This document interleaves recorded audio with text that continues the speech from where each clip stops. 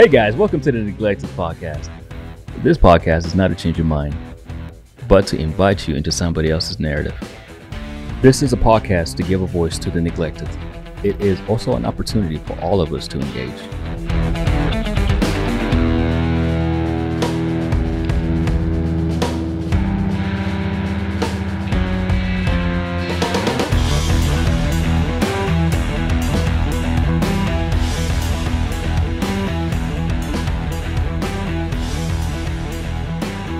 All right, what's going on, everybody? My name is Nick Schultz, and welcome to the very first episode of the Neglected Podcast. With me today, I got my producer, Quinn, over there. We are at City Church, and he's rocking the mic over there producing. Hey. And our first ever guest is my main man, Cornelius Lloyd. Cornelius, how you doing today, brother? Man, I'm doing well. So glad to be here with you all today. Why are you here, man? Man, I'm here because you asked me. Okay. You asked me to be here. So we decided to do, I don't know if we really decided to do a podcast. It just all kind of came together. We got this idea. Somebody asked me, it's like, if you ever did a podcast, which I never wanted to do, what would it be? And I said, well, I'd call it The Neglected, and I'd interview people in our community, in our society that are being neglected and tell their stories, ask them questions, have them tell their stories. Lo and behold, get hooked up here with City Church. They got it all decked out to be able to do it. Man, this is phenomenal. It's pretty crazy, isn't it? It is. And then I had a designer guy who lives in Seattle said, hey, man, I love the idea. I'll design all that stuff for you. So there we got our logo behind you over there, and away we go. All of a sudden, we're doing it. We're flying away. So how did you and I actually get connected to meet? Because I still don't even understand where that first started. That's a great question. I actually just said our kids. We got connected through our children. So your son, my daughter were in the same kindergarten class, I believe. And my wife was the class mom. And so we were able to connect through our children and through education and PTA and main men. And here we go. Kids bring everyone together. Kids bring everything. I mean, the Bible says it, right? So kindergarten, that's where we got. We met in kindergarten. Our kids met in kindergarten, and therefore we met. And there we met. And that's been 3 years now already. 3 years ago. Wait a minute. Yep, kind of like that. Okay. With that end of their second grade year. All right. I don't know what ages any of my kids are right now. Well, see, you're called to all children. That's why. Okay. That sounds good. Yeah. We'll go with that. So, and then one of the other ways that we got connected was I got asked to help co-lead a men's dads kind of group at our kids' elementary school called the Main Men, because it's a lion theme, you know. Maine, get it? It's pretty corny and cool. Lions is the mascot. But we'll kind of jump right into it, why race matters. It's because I got other dads who are white that they could have easily joined and been kind of the co-leaders with me, but purposely I wanted to have another dad who was not white to be able to co-lead, because we have a very diverse school that our kids go to. And so it was a strategic decision, like, to ask you to do that with me. And I think it's been beneficial because we have a very diverse group of dads and men at the school. And I don't know if that would have happened as well if it was, honestly, two white guys leading. You know, thoughts on that, man? Well, I think you're right. I think, first of all, I'm glad that I was able to be available to serve, because what the reality is, we have a lot of dads who want to be engaged, but work schedules, life circumstances doesn't allow them to be at the table. And so coming from a home that has mom and dad in the home, I'm able to be a little bit more available. And also, whenever dads are not there, they're able to see someone that looks like them in a diverse environment of dads and students. Right. And part of the reason you and I kind of connected from the beginning was not just faith and background, which we'll get into in a second, but just seeking to help out younger people in our community and our society that are neglected. And kind of what do you do, and what was your background in that, and what you're doing now? Well, I think we all have areas of being neglected, whether we like to acknowledge them or not. And so we are in a place in our society where we are kind of called to connect with those who are neglected, especially in our faith, and working with kids and wanting to make sure that kids feel welcomed and feel loved and feel embraced by those around them. And sometimes I've been called to those who are on the fringes of ministry. So for about 10 years now, I've been in youth ministry in some capacity, starting as a volunteer, served full-time in ministry in the Metro Atlanta area as a minister of youth, young adult, and college students. Prior to that, worked with kids whose parents were incarcerated. And that's where I acknowledge more of my call to serve. And those are children who are normal kids with abnormal situations, with the loss of a parent who's incarcerated, and they're imaginary kids, so you don't really see them because they don't wear their circumstances. And so I guess part of this is the call of the call to the neglected. And so I always wanted to be the bigger brother that I did not have. And so that's where I approach mentoring, ministry, reentry work, wanting to help to motivate, empower other folks to be more than what they are. So let's jump into that then. The bigger brother that you didn't have. Let's kind of take it back a little bit to your childhood, where you grew up, how you grew up, and your family dynamic, and why that kind of molded you in the areas that you were neglected, and why you want to do what you're doing now. Yeah, so born and raised in Savannah, Georgia, at Candler Hospital, and mom and dad have been married my whole life. So I came from a 2-parent home, and my parents did not come from 2-parent homes. My mother and father, in their faith and their desire to want to have a better upbringing for their own children, made some very strategic and intentional decisions for my sister and I. So I'm the older of 2. My sister is 2 years, 2 months and a day younger than me.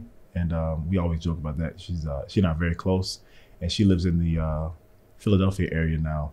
But my mother was a first-generation college student. My father was a first-generation college student. And so education was a big key to our development. My grandparents also left resources for my sister and I to gain education. So we furthered our education by going to get master's degrees also. And so we are the family that just kept moving forward, kept trying to be better than the previous generation. And we're still striving to be that, because we still are trying to figure that out in this millennial world of development. So, but we have a large extended family. And so my father comes from a family of 1 of 10. My mother is 1 of 8. Yeah, so they're having babies. So that means our first cousins are like a lot of people. But also there's this huge diversity that shows up amongst race, socioeconomic class, even amongst our family. We were in a family reunion some years ago. And so my family's African-American, but we have the whole rainbow coalition of folks in our family. And so we were sitting in the lobby of this hotel in DC, and some folks walked by, and we're all sitting on top of each other and sitting on sofas and laughing and talking. Oh, you all here on a vacation for school? No, we're here for the family reunion. We have some confused looks. And family reunion? Yes. And so I'm the spokesperson. We all have the same grandmother. So we have persons of Asian ethnicity, Japanese, German, Swedish ethnicities. We all have different religions. And so we are this welcoming melting pot of people who love each other. And our commonality is our African-American grandmother that was born Defusky Island, South Carolina. So if you know anything about Defusky or Gullah Geechee culture, Gullah Geechee, we'll see, we're gonna learn today. So Gullah Geechee culture, you know about that? I don't. Okay. Oh, so great! I can share this with you all. So Gullah Geechee culture are those persons who came from slavery, but also have a strong sense of their African roots, and so they were able to hold on to a lot of their traditions. And so my grandmother comes out of that tradition, not too far from here. So Hilton Head, Defusky Island, those areas are where folks settled. And so this year my grandmother will be 90 years old. Nice. So we have a close family, and so that is all a part of the neglected, because those people on those islands now are being pushed off their land. There's a lot of commercialization and development going on in those areas. And so we come from those people who kind of have been able to pull themselves together, maintain their culture. That's a beautiful picture there. It actually looks like the nation actually spans from a good bit from North Carolina all the way down to Florida, it says. Yep. And so if you see right there where that star is, that is where we hail from. Defusky Island, South Carolina. It's ground zero for you, huh? That is. All right. So your grandma, how far back can you trace your family lineage or your ancestry? Well, I haven't done the research yet, so that's on my to-do list. I have done it on my dad's side of the family. So my dad's side is not from the same culture of people, but on his side of the family, we've been able to go far back as, I believe, his great-grandparents. So for me, that'd be my great-great-grandparents. Maybe our great-great-great-grandparents so far. So we had a reunion last year, and I did a lot of the ancestry. Gotcha. Yeah. So I want to go back to a point before we kind of bring all those kind of intersections of neglect when you were growing up together. And, you mentioned school and how important education was. And I'm interested to get your feedback on what life was like because, for some people, Black community and education, and throw the word like privilege around, and you get opportunities to go higher in education depending on where you're from and who your friends are. How was that looked upon, and what was that experience like based on your community, your friends, and where you went and how? I think that it helped me and my sister to be very well-rounded individuals, because there is a section of my family that doesn't have those kind of degrees or education, or and may not have had those resources. My father was a basketball standout here in Savannah, and he went to his mom. This is a woman raising 10 children by herself because my grandfather passed away at the age of 35 years old. My father was 2, so he didn't know his father outside of the memories he had as a toddler. And so, but my grandfather taught a lot in the home, even though he was not academically trained. But there was a desire in him for his children to have that background, that education experience. And so my father went to his mom and said, "Hey, Mom, I found out a way to go to college." And her response was, "Oh, okay." Education was not on her radar. It was pretty much take care of you, make sure you're safe, make sure you have what you need. And then when you get to be 18, you can go in the military like your uncles did, or you can go and get a trade like your brother did. But education in that realm was not something that she saw or imagined for her own children. And so he had to dream a dream that was unknown and unseen by even his parents and his siblings. So he goes off to school. He's a basketball player, and it pays for his education. And that's the springboard that kind of changed the trajectory of his life. My mother was the same way. Mother was reared as the only child, but she was one of 8. And she goes off to school, and she's going year round to school. And the older people in the family are like, "We don't know what she's doing, but she's doing something really good." And she's one of the first African-American women to, amongst that first generation of women to go to UGA to get her to get her graduate degree. Wow. So that was ingrained in us, but it also did not leave us without the touch of family. These are the people that love you, they care about you, they feed you, they will look out for you, they protect you. And so that experience for us never disconnected us from where we had come from as a people, as a family. Yeah, it makes sense. So when did you start realizing, kind of what age or time in life, that you realize like racial issues or neglect and people in our society or community, that's not right, that doesn't make sense, or you personally experienced it as well? Yeah, I mean, I think one of the things I shared with a coworker recently, maybe in the last 2 years, race and racism is a fabric that makes up America. It's just what it is. As much as many people may not want to talk about it, I mean, everyone's not like you, Nick, where you can talk about this and put it on the table. But there's some people that want to kind of avoid that it is a real issue. And so for me, it came across very early. I switched elementary schools my 3rd grade year. And when I switched, I was in a more diverse environment, meaning there were more white people, more people of different socioeconomic status, folks that grew up in the projects or being raised in the projects. I was in the gifted and talented program. And so I began to learn that there was some disparity in treatment, but I couldn't really name it. My father was able to name it for me. And so I didn't really understand what was happening, but I was greeted by this wonderful white lady named Miss Wilbur. She was my 3rd grade teacher, and she made sure that all the kids knew that there's a new guy named Cornelius in the class. And matter of fact, to this day, I still can remember the very first phone number that I got from one of the students who was gracious to give that to me, so that I would have a friend. And ironically enough, I met my wife my 3rd grade year when I transitioned to the school. But we had we had white women teachers who loved education, were really passionate about it. Everything was cool 3rd grade, but then something changed in the 4th grade, and we had 4 or 5 of my Black boy friends who were all in the same class. And then by the time we got to 5th grade, we were down to 2.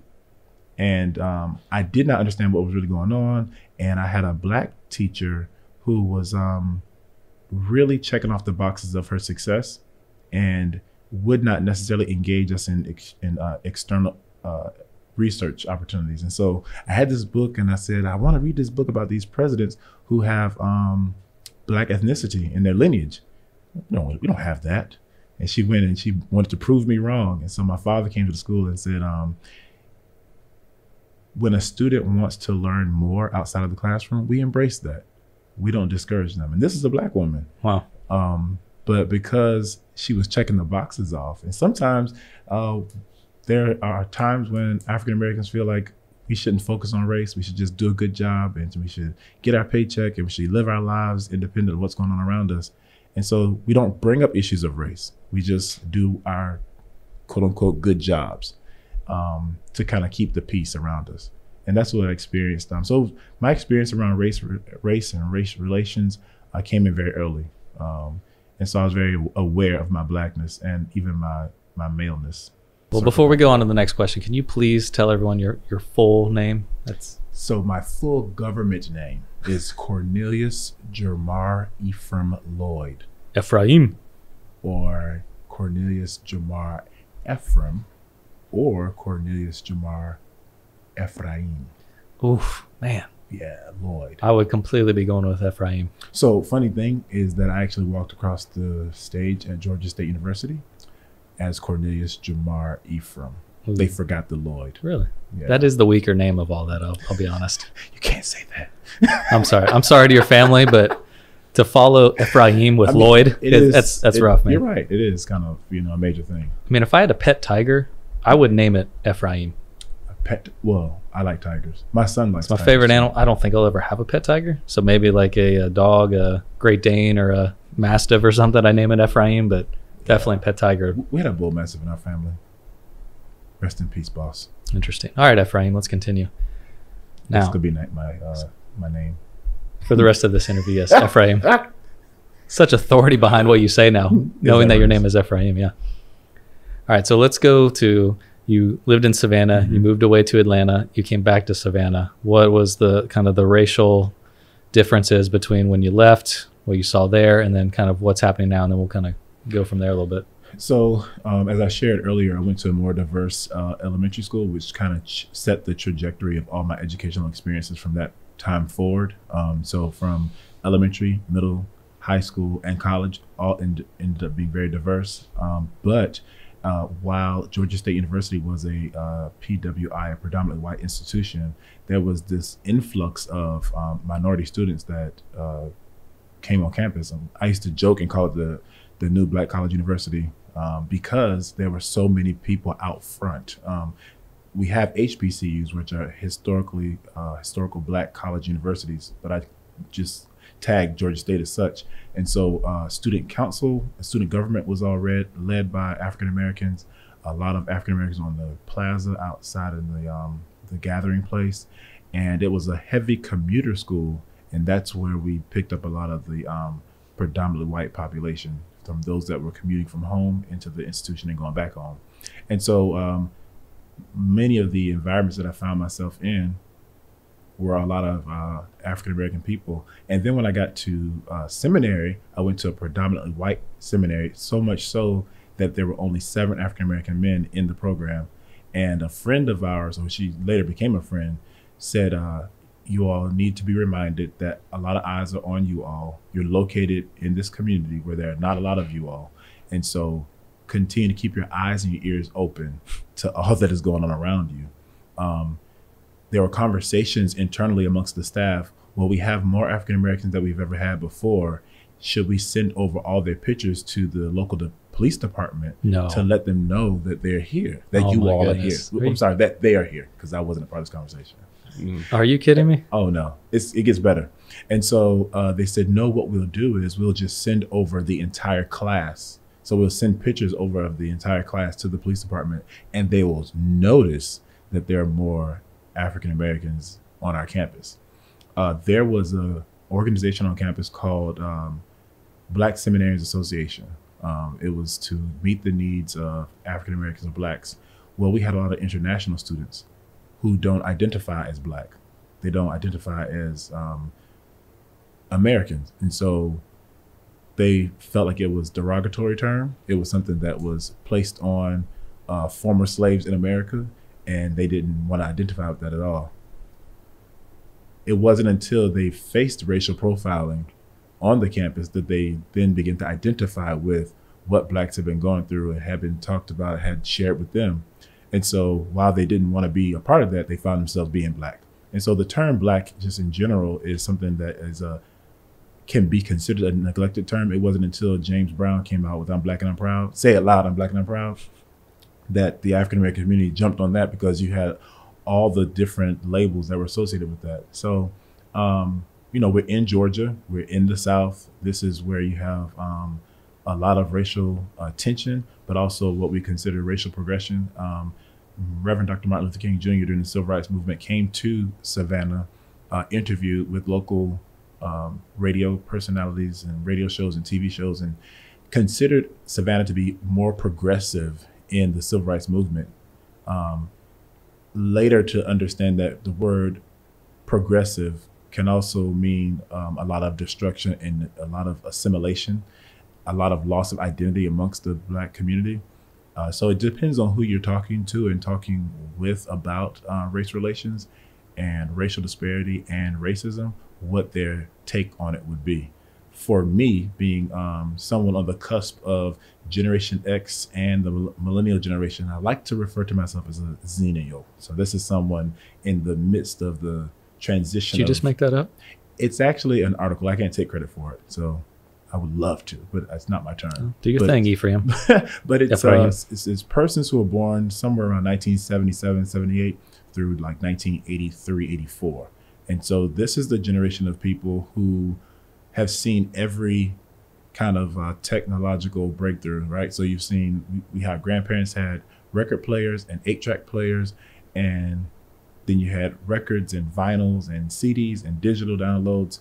We've seen the progression of technology and can kind of adapt to any way of any mode of communication. So what's the progression of Savannah then, from when you left to when you came back? That's a great segue. For me, I had to learn, and my goal was, okay, when I go back to Savannah, I'll learn of a Savannah I did not know. And so I left at 17. I came back at 33, thereabout 34. So at this time, I now have a wife. I have I have 2 children. I have godchildren. So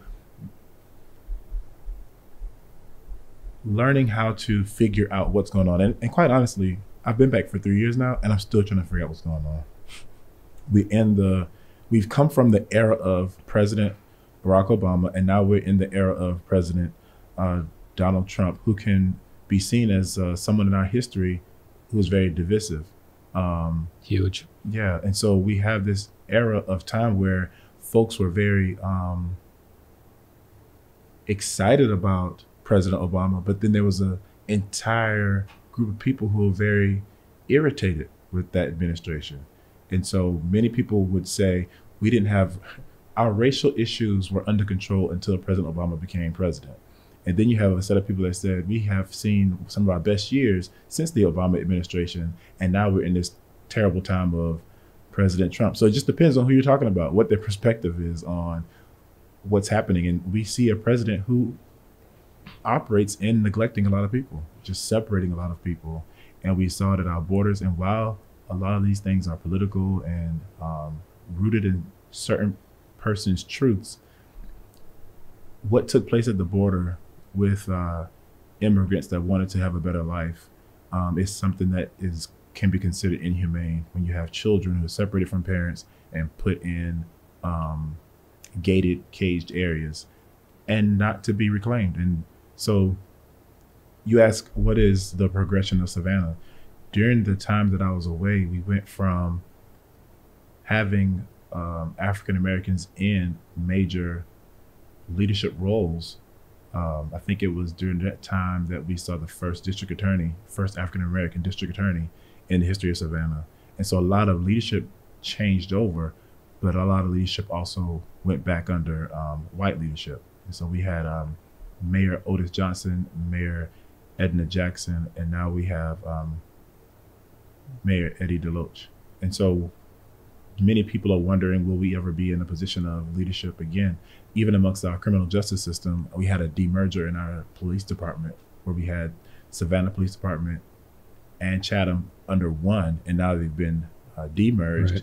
And the leadership amongst those different areas of government are now white leadership. So, what is the progression? I'm still figuring it out. I think we're all figuring out. Yeah. But I think one of the interesting thing is for you and I, we both care about having conversations with people about it. Because regardless of who's president, who's the mayor, who's in charge of the police department, who's a pastor of what church and what area, who's school administration, regardless, for racial things to change, we've talked about this, it's a hard issue. So it doesn't matter what kind of law somebody makes. It doesn't necessarily matter what somebody, whether they're famous or they have authority over us like a president or somebody else says. You want them to say things that are helpful, not hurtful, and pass laws that are helpful, not hurtful. But as far as like people in general, something has to happen inside where they have to do something. And that's where you and I kind of talk a lot and try to get engaged in the community of having conversations like this and what can people actually do. Let's push that a little bit too. Let's consider that our hearts will affect our policy. And so if people or persons begin to develop a different heart for race relations, then those things will translate into our policies and our politics. And you'll have someone who's able to say, well, I do have a heart, but I also understand the law. And they'd have to spend time with that person too, which is such a big deal. Yes. One of my favorite quotes is, empathy requires proximity. So you are not truly going to care for somebody unless you are around them. You're having a conversation and you're learning about them. And to me, this is the big pain that I have, is that it doesn't matter who it is. I mean, just look at segregation too. And you can speak on this because you're really smart and educated about all this history of all this. Okay, you can pass a law, boom, segregation's over. But did that change anything besides what a law was, and did that do to anybody's hearts? Was there healing? Was there people coming together and say, okay, how do we mend all of this pain and all this brokenness? Or do we just go, yep, it's good. Hey, the law's changed, so let's all move on, which is kind of how the country was set up to move forward. And people wonder, why is there all these race issues? Because there's no healing. Because there's no healing. There's no healing. There was nothing. I mean, we move forward sometimes to have quote unquote better opportunities, but what is a better opportunity? What is success? What does that? How do you define that? And I think those are some hard questions, some very hard questions that we have to consider. How do you talk to your kids about race? Well, in their current context right now, like what do you tell them that I wouldn't tell my kids that they need to know about, look out for? I mean, I try to tell my kids about what other people experience and how they need to be the ones to step up. And if you ever hear this or see this, like, this is wrong, like, and you're not just to look away and it doesn't matter, like, you're supposed to step up and do something. But as far as if that was my kid who was black or Latino or something, who's being the one discriminated against, and whether it's a police thing or a class thing, or what do you tell them? Well, part of our the way that we approach it is we use television to be a springboard. So there's certain shows that exist.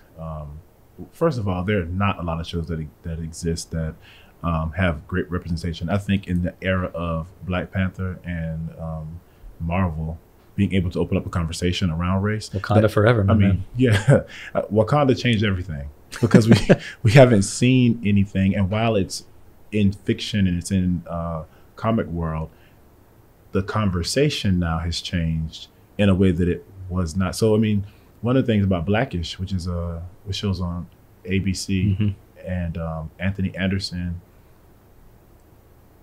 and what's the other actress name? Just left me. Just go with it, man.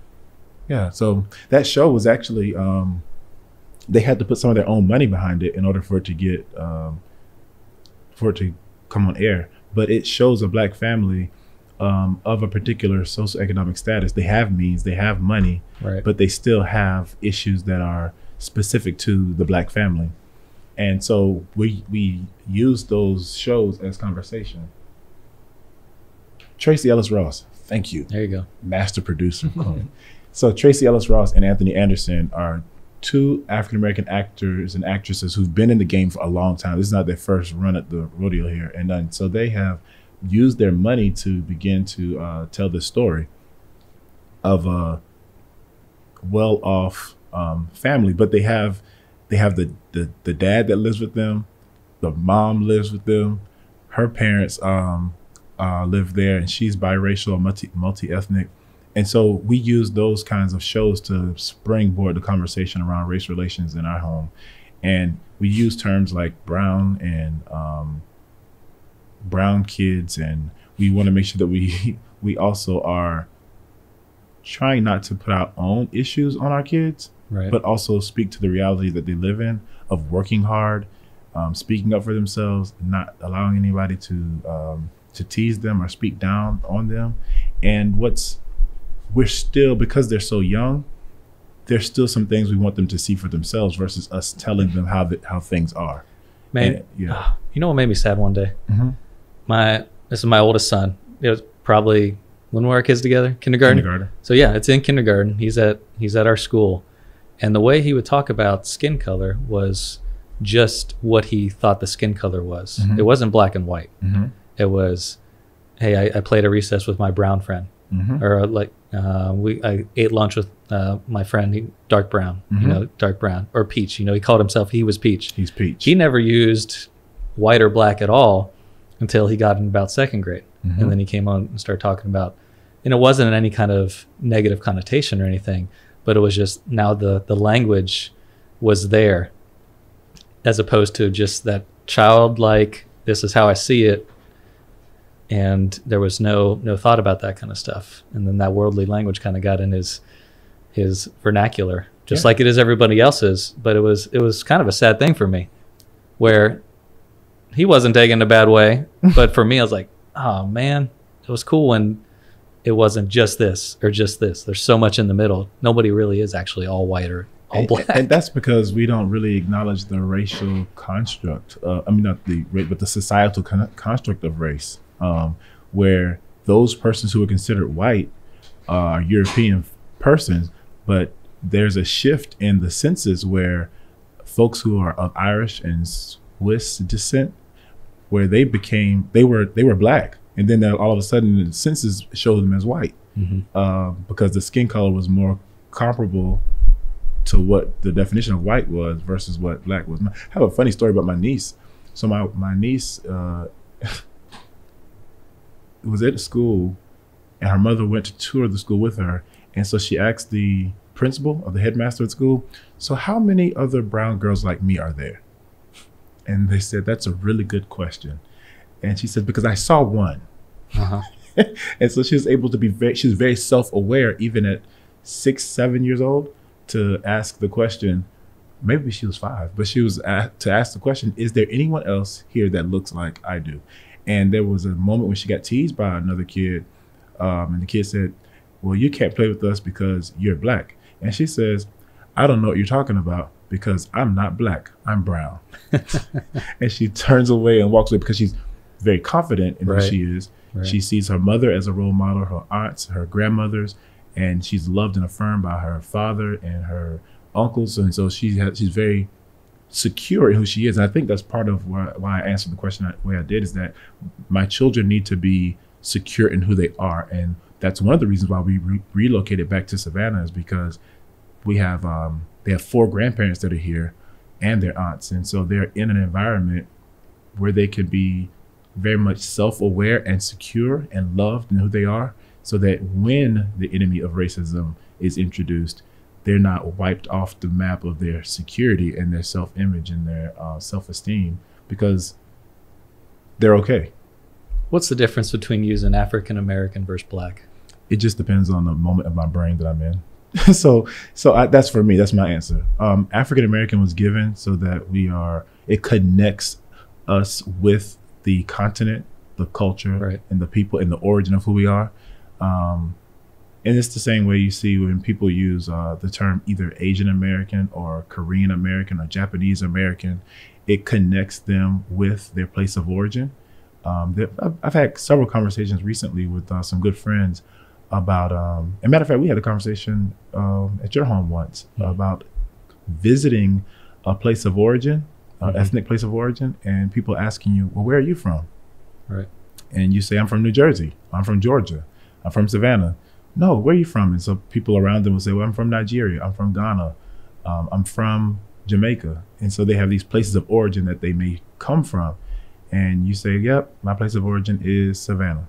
Or my place of origin is California or Sacramento. But being able to identify with the continent gives some strength and credence to your identity. So you use African American in that term, and then some folks use Black because, like I said, James Brown celebrated it. There's a culture associated with it. There's pride, and even now there's a social media movement and language around Black excellence to say that African Americans, Black people, we can present well, we can be educated, we have money and businesses, and our families are wholesome. We have love to give, and we care about people holistically. So what about the phrases like when you hear somebody say colored people or person of color?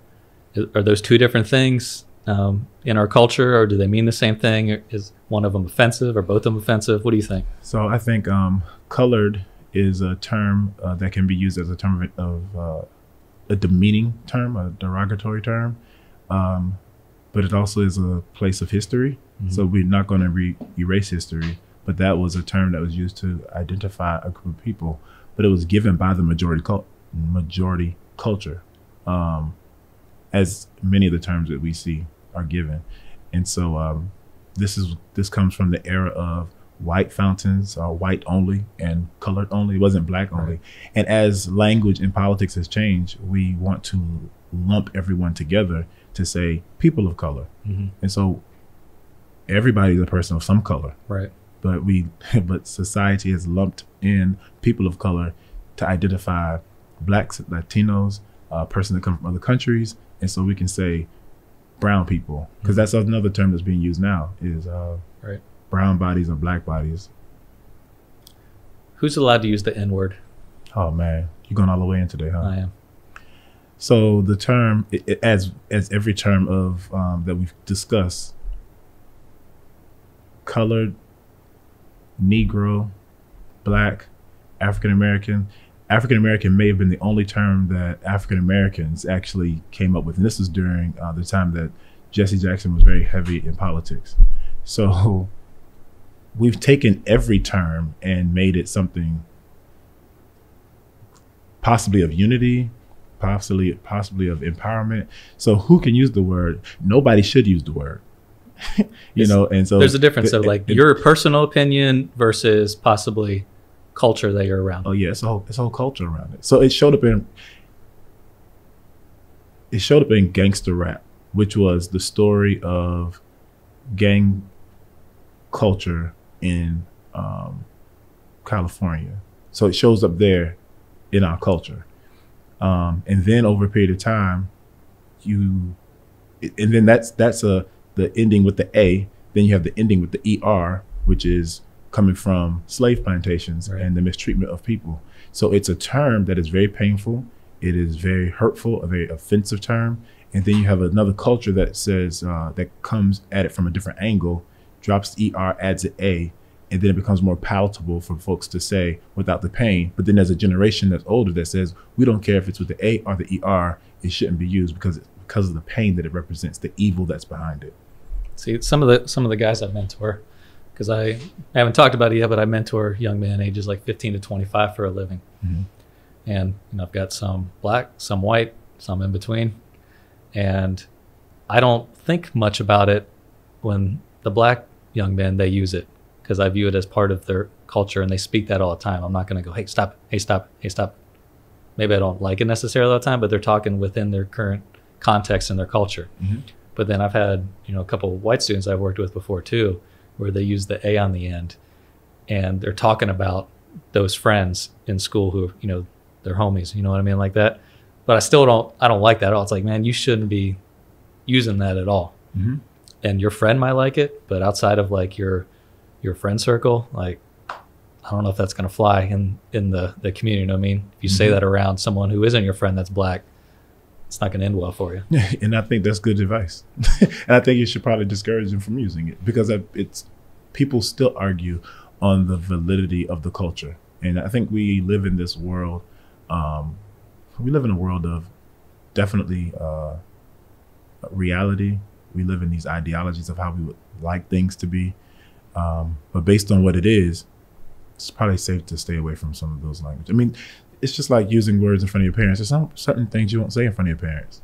And so I think that we have to understand what is decent and what is in order and what is acceptable. Something I'm interested in getting your opinion about is, we've talked about this too, is social media. And oh joy. Yeah, here we go. When stuff happens, especially when it's, political, it's a presidential thing, it's something like Ferguson, it's a white cop shooting an unarmed black man. But there's all these people, the social media opinions that come out. And, I have a real problem with them, with sometimes some of my white friends will even put on social media, because you got people trying to defend certain people, get their point of view across, say, I'll wait till all the facts, or don't this. People are just saying stuff all the time. And the one thing that bothers me the most is that when white people don't realize some of the things that they do put on social media and share, how it affects their black friends, or maybe their Latino friends, especially if it's like a border issue. And the one question I'll always ask, if I think it's out of line, is just like, in a personal way, you know what I mean? Don't put it on a post or something, but it's like, hey, did you talk to your Latino friend about that before you posted it or get their opinion? Did you sit down with your black friend and talk with them about, what you were thinking about, posting on race? And the answer is almost always no. So I ask you, as a black man, what you see on social media and things that some people post, especially white people, and how does that actually really come across, and how does that make you feel, or other people that you're in circles with that makes them feel? We had an experience in seminary where one of our colleagues presented a project, and it was just totally offensive and derogatory. And so we had to meet with them, meet with the professors, meet with the president of the institution. And so, and then we had another situation in my life where we had a relative who went on a social media rant. And what I think is challenging is when people do not understand, and white people understand, the privilege that they have. So there's a set of privileges that we as African Americans, our black folks, do not have. We can't exercise it. We can't earn our money, earn our way out of it to get the privilege.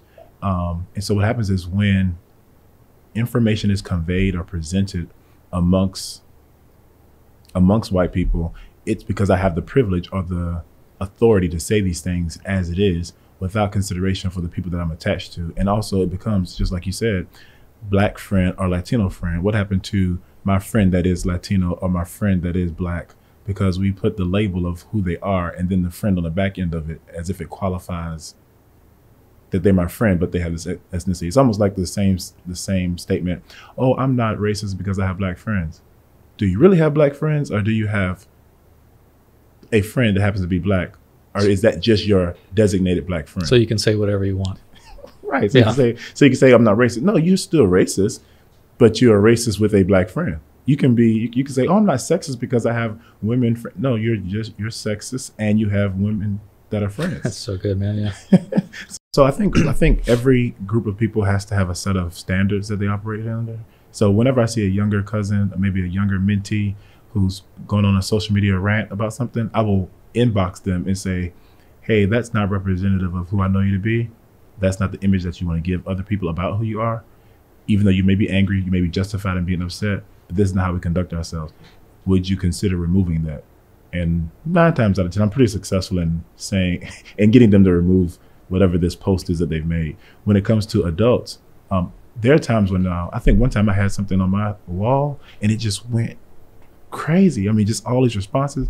I deleted the whole post and deleted everything and said, no, my wall won't be used for your personal agenda, whatever that may be. Yeah.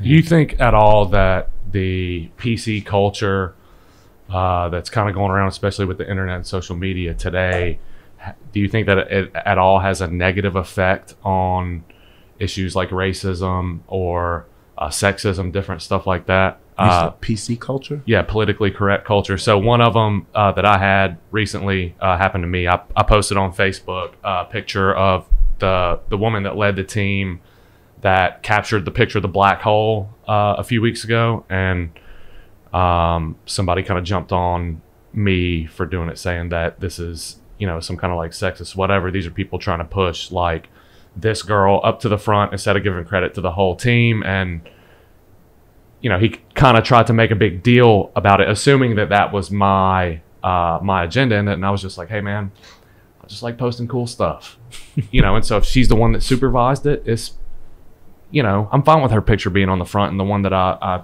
you know. And so I was curious as to how reaction from really, I think it's smaller groups, you know, that just kind of get blown out of proportion. Do you think that that has a negative effect on issues like racism and social media?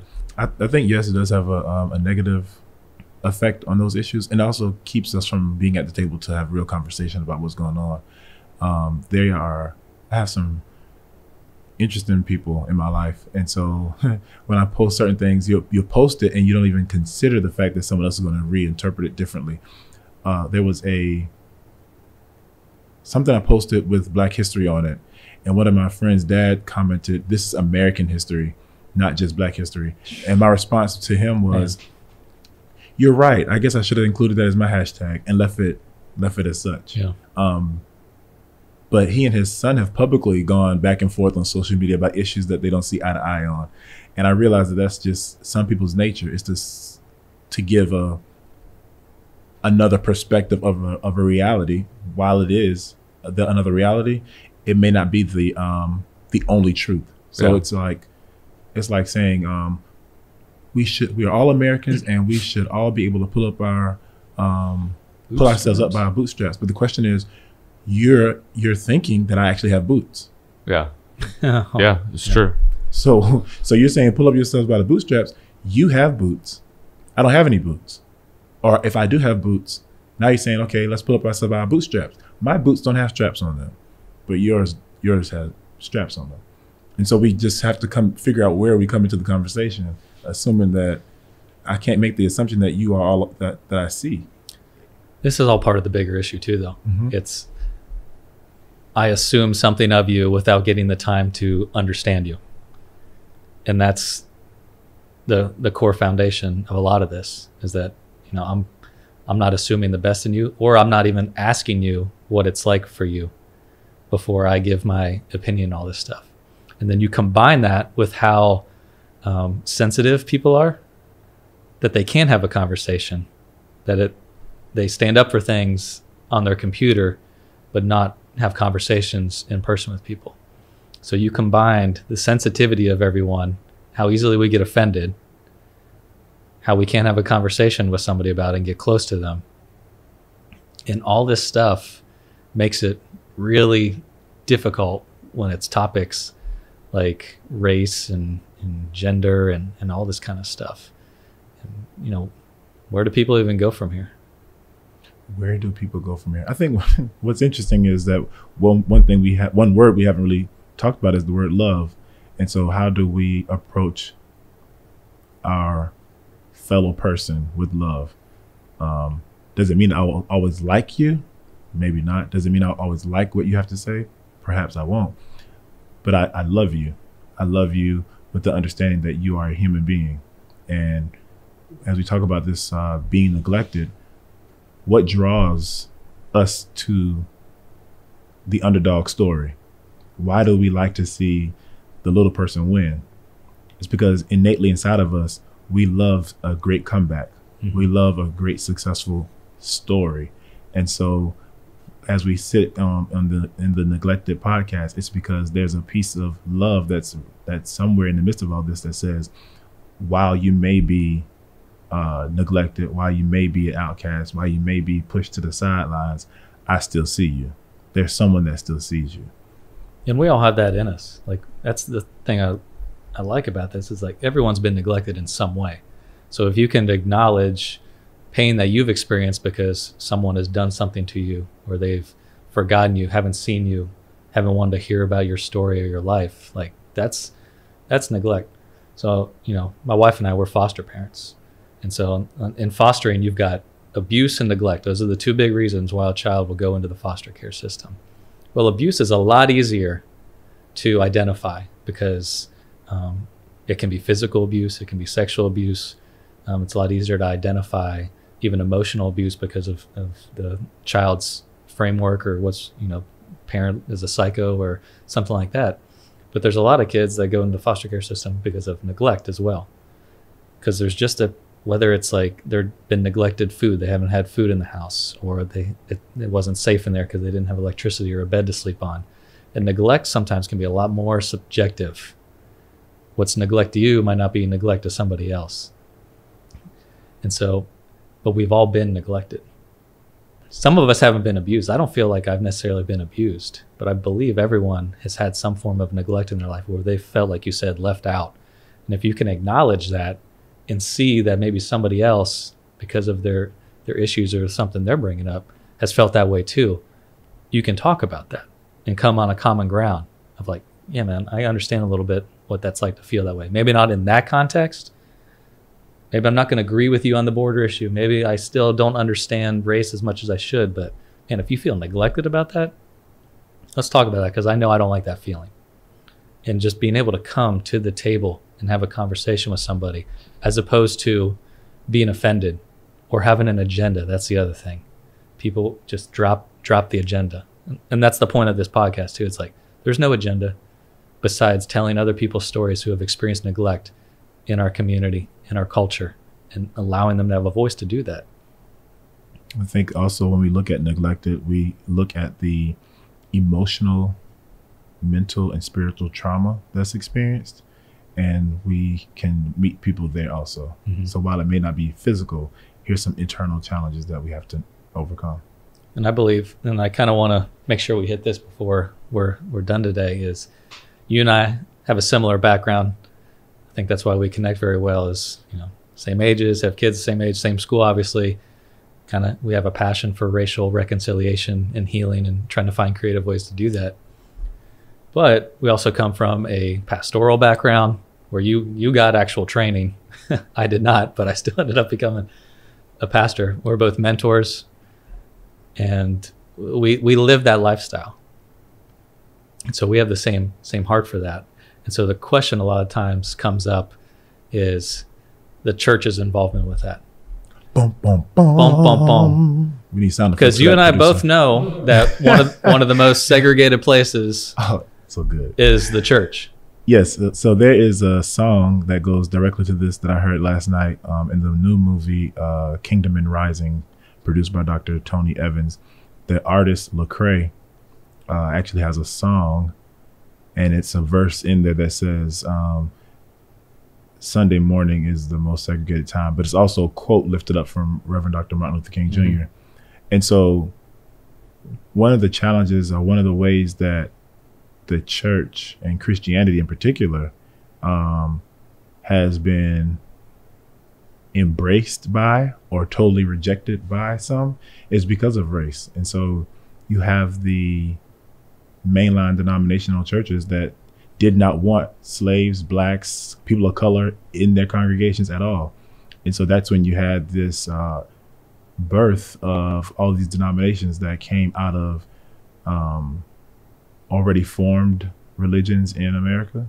But you have the influx of, or the creation of, the African Methodist Episcopal Church, the African Methodist Episcopal Zion Church. You have the National Baptist Convention, the Progressive Baptists. You have a sect of Presbyterians who did not want to embrace the change of slavery. They wanted to keep slavery legal. There was an article that I read, and it said that during one of the Presbyterian meetings, one of the pastors said that if we abolish slavery, or if we agree with the abolishment of slavery, we will, one, infringe on the right of man to own property, and then we would allow for a group of people to enter into a race where they do not have the resources to compete. They will live in poverty, they will overpopulate, and it will get to a point in time when even the most kind-hearted person will not want to give to them. Very prophetic words of a preacher of the gospel, a pastor, to say, because that's where we are now.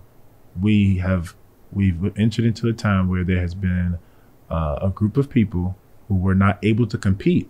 But the amazing piece is you had a group of people who were not able to compete, yet entered into the race 200 years behind and have still been able to amass some level of success, which totally confuses folks of the majority culture, because they're like, how in the world? We've done everything. And so there's still systematic racism. There's still religious racism. There's still institutional racism within religion.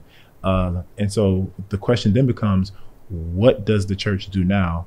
And do we feel as if it's that do we feel that white denominations, or predominantly white denominations, should understand and recognize their privilege to then support, help to leverage that, exemplify the love of Christ?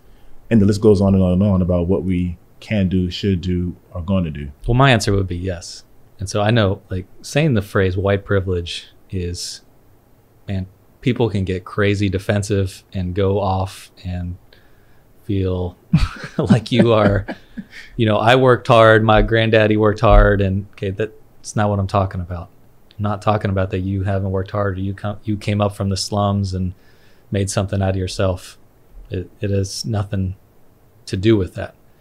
But talking about white privilege and all of that, even in the church culture, like, people go crazy over it and don't want to talk about it.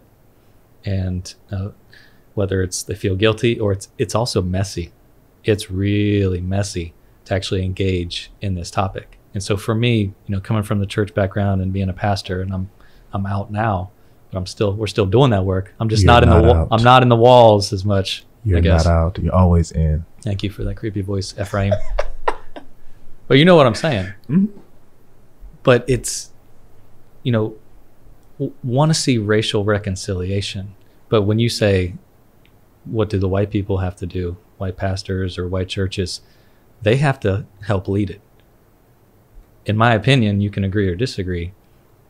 Black people cannot just be racially reconciled to white people unless white people lead the charge and say, we want this to happen. You can't have the one that's hurt be the one saying, we need to reconcile, and we'll lead it and do it and force it. That the white church and the group, they have to be the ones to say, okay, we see it, we recognize it, what can we do about it? And to me, there's been two major areas, and this is why we do this with our life, our family, that I see that the church is just missing the ball big time on, as far as really impacting the community and showing that love that you're talking about. Okay, you want some of this stuff to be able to be talked about. People have to feel loved and feel that they have a place to be heard, and that there's others, especially white people, out there doing it. And a couple of places I feel like the ball is being dropped that would make a big difference are taking care of the orphan and the widow, and helping out with racial reconciliation. I think those are two extremely messy things but if the church, especially white people, step into, and it's messy and it's going to take time, but they do that, you're going to see a lot of things happen that you can't just by posting something or by hoping a law does it or a politician does it or really anybody, because it takes time to do that and effort. I think when you use the term reconciliation, we have to also identify if there was ever a relationship to reconcile. So part of this conversation is under the banner of creating multi-ethnic, multiracial relationships. Mm-hmm. So if we even enter the conversation there, we may get further than even saying, let's reconcile, when perhaps there was never even a relationship to reconcile. Right. So the way that would look like for me, because that's a daunting thing, man. It's like, what do you even do with that? Because the problem is you can't just go up and do a sermon and then it's going to change stuff.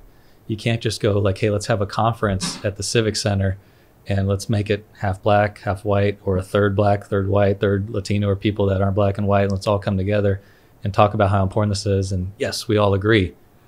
That doesn't change everyday life. That's just bringing everybody together, making you feel good about yourself. You can't have a sermon series for 4 weeks, tell everybody how important it is, and you need to step up and do something. You have to tangibly do it and change your heart and bring it in your life and in your home.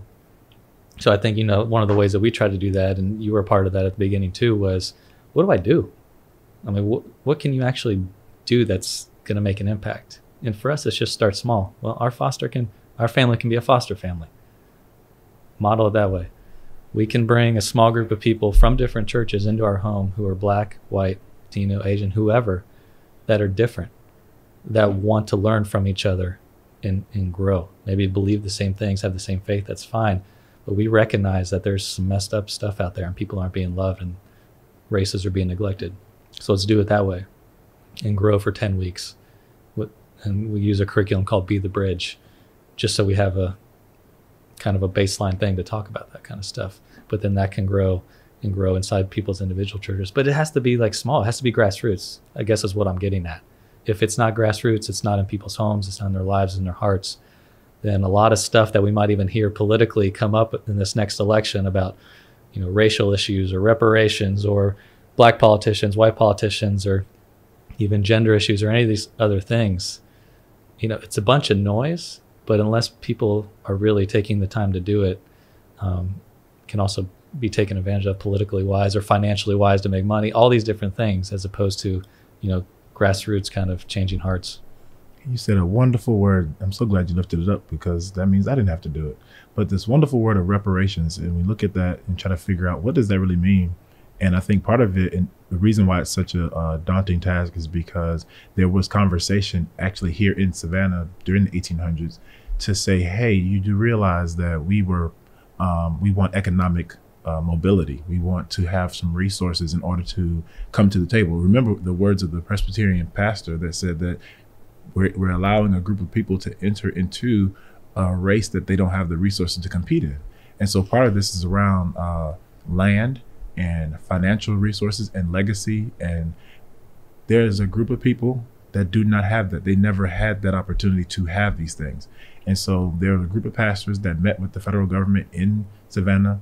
There was a creation of the Freedmen's Bureau that would have allocated a certain amount of property and some resources for the exchange of those black bodies serving in the military. And so this was something that was legislation that was drawn up. It was getting ready to happen. And then there was a transition in administration. Folks end up dying. Some folks end up being assassinated. And this ceased to exist to kind of level the playing field. And I think that part of that was because they felt like these persons were infringing on their legacy, whatever legacy that they were trying to protect, whatever history they were trying to protect.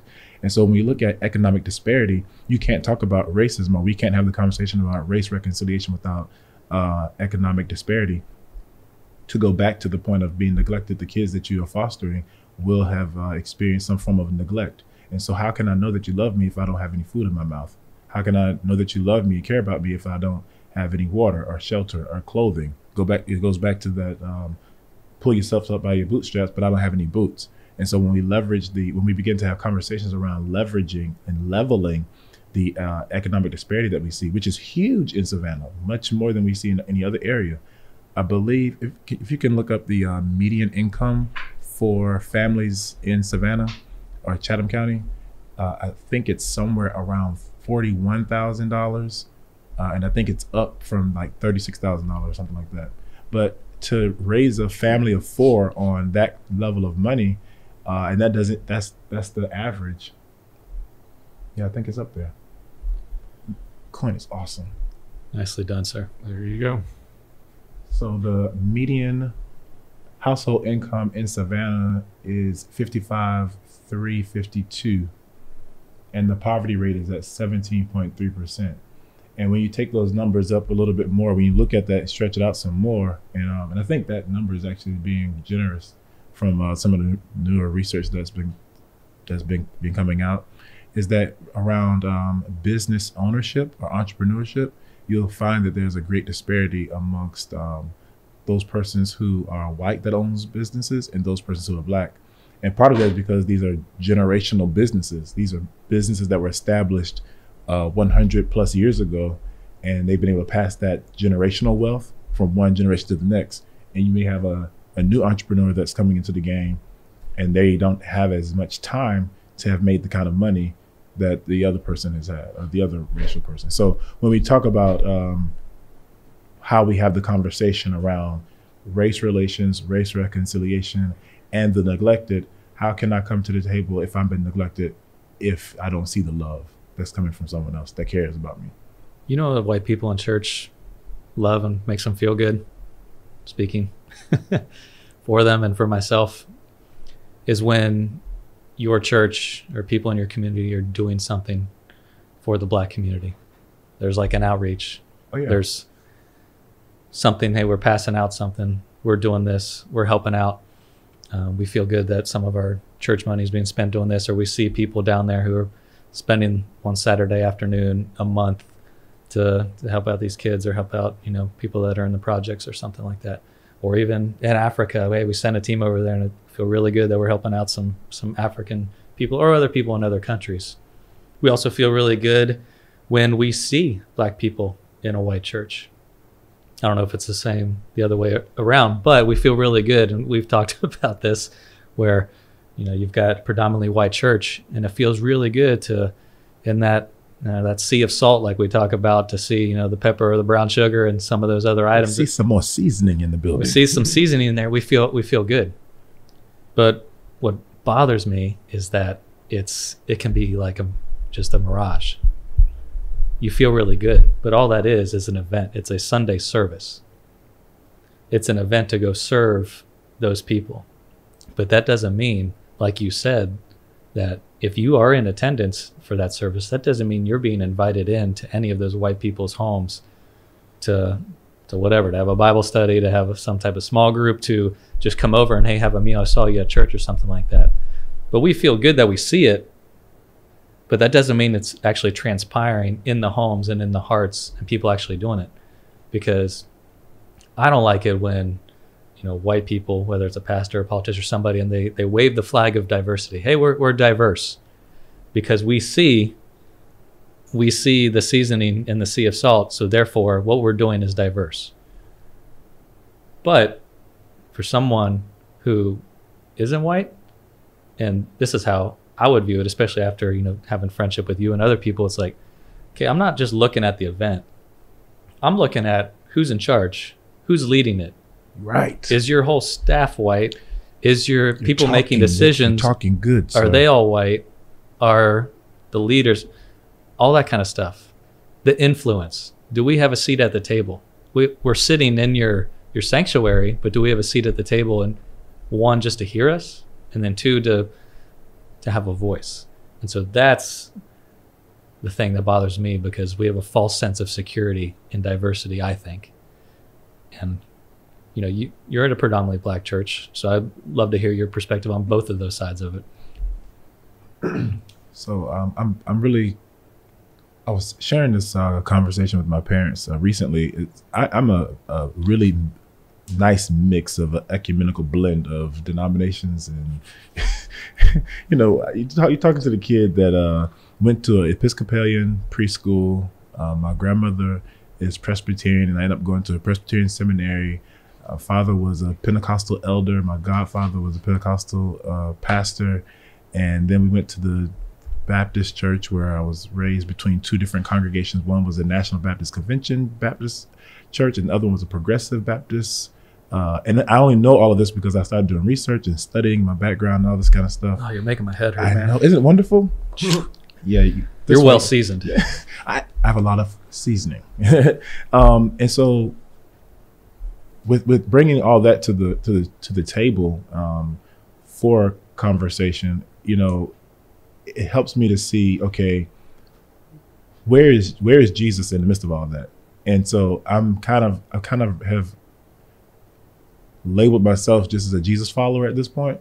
You know, I believe that this is the love that we have to convey and that we have to demonstrate if we're going to grow.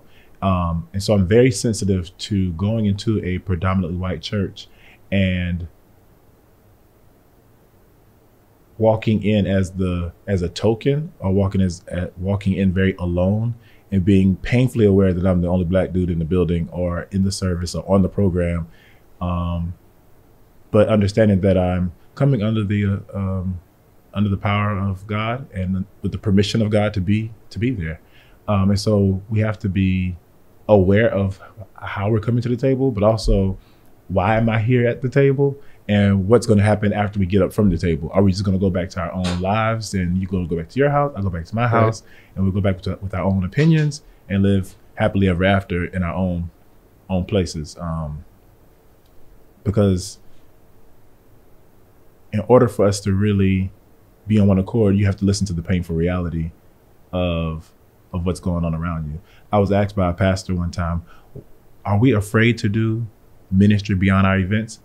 And I chuckled and I said, yes, we're afraid. And they pushed me a little bit more, like, why did you say that? Because it's messy. We don't want to follow kids from Sunday service to their homes to find out that they're neglected. We don't want to move past that wonderful experience of feeling good, where we wrote a check for some charitable organization, to really discover why we have to write the check. If we're gonna, it goes back to my statement about economic disparity and leveling that. Are we really willing to help people create jobs? Do we want to eliminate hunger? Because there's a dollar amount associated with hunger. I don't know where that is, but there's a dollar amount on hunger. So how can we eradicate hunger? That would be a help. How can we eradicate poverty? Not being poor, but living in poverty, which is a mentality of I don't have, I can't have, I won't be able to have.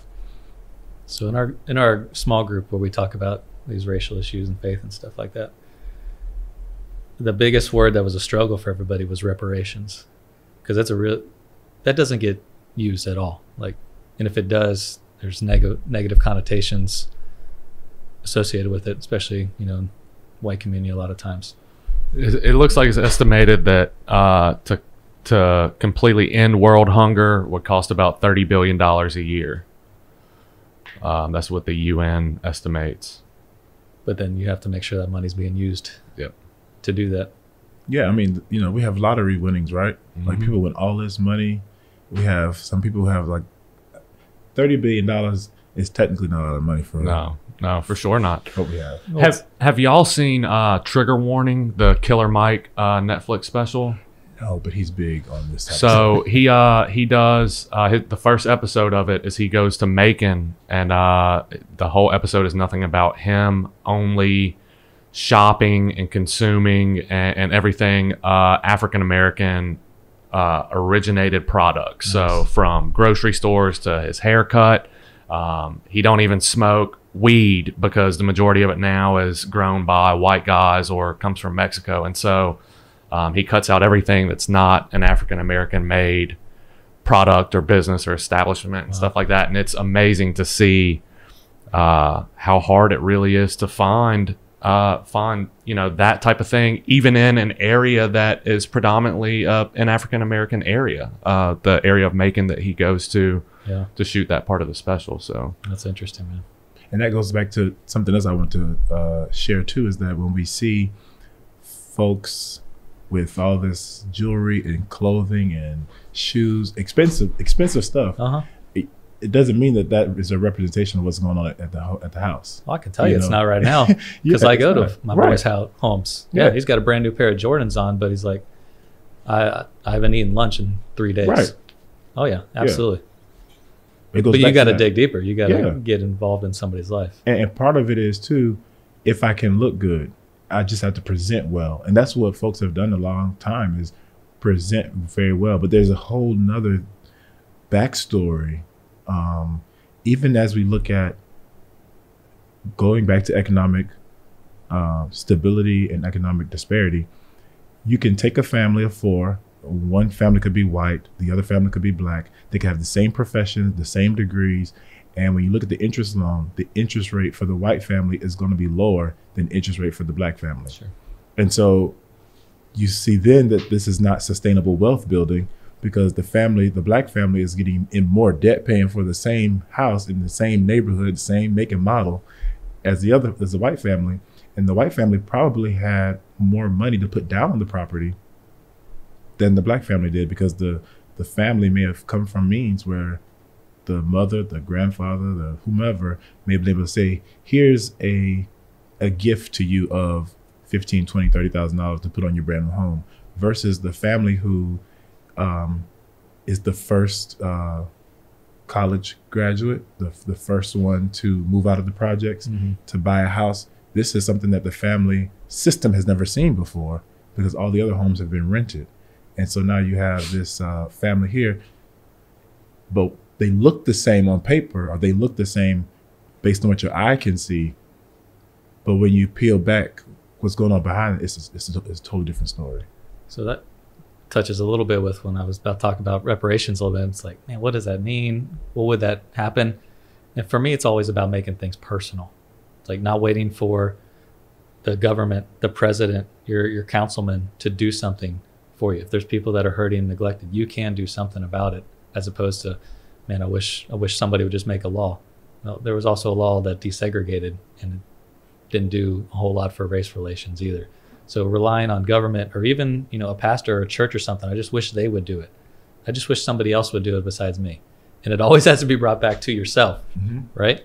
There's people in your life that are neglected. There's people racially and what they belief system or their gender, whatever it is, that are neglected. And going back to that idea of reparations, for me, even making that personal is like, okay, it doesn't necessarily even have to mean finances all the time. It's opportunity. It's what can I give someone that I have the ability to give them that they haven't had before. Just even being a white guy who's privileged and can even do a show like this, and it just came together because of connections I had. I'm glad to know you. Thank you for your connections. But it's giving somebody a voice, or you go listen to them, or you bring them into your home and hear, and how can you personally help them out?